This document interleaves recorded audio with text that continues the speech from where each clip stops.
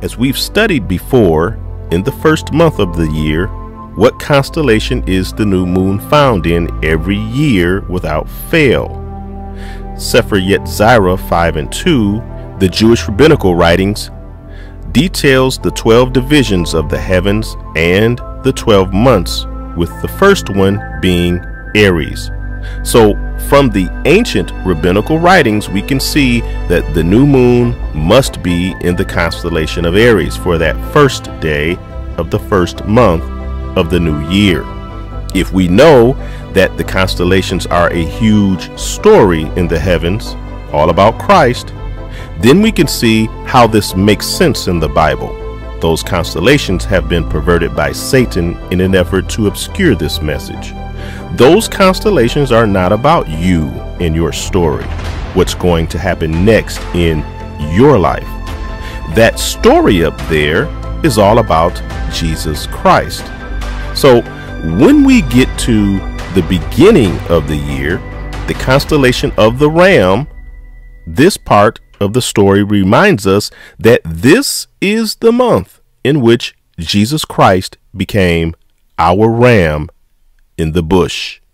We get a better understanding of this when we review the story of Abraham, when he was taking Isaac up to be sacrificed and God provided that ram in the bush.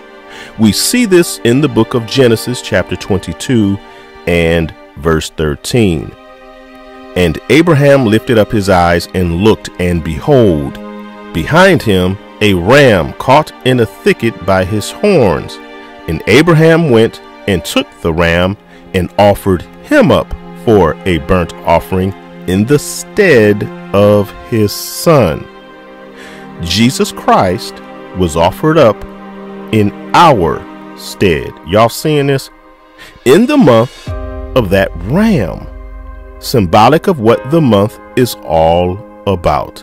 The Old Testament foreshadowing of this is the Exodus. Remember, the firstborn male was to die, as God told Pharaoh to let my people go. Watch this now.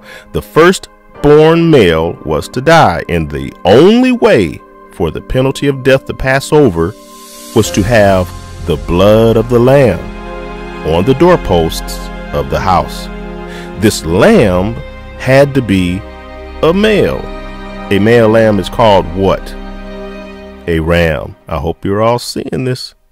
The ram has a purpose, and God was going to do it in a certain month.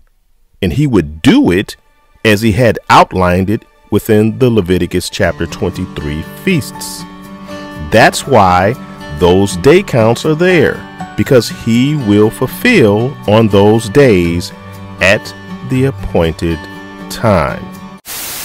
All right, I will leave it right there till we meet again. Live holy before the Lord. Love y'all. Shalom.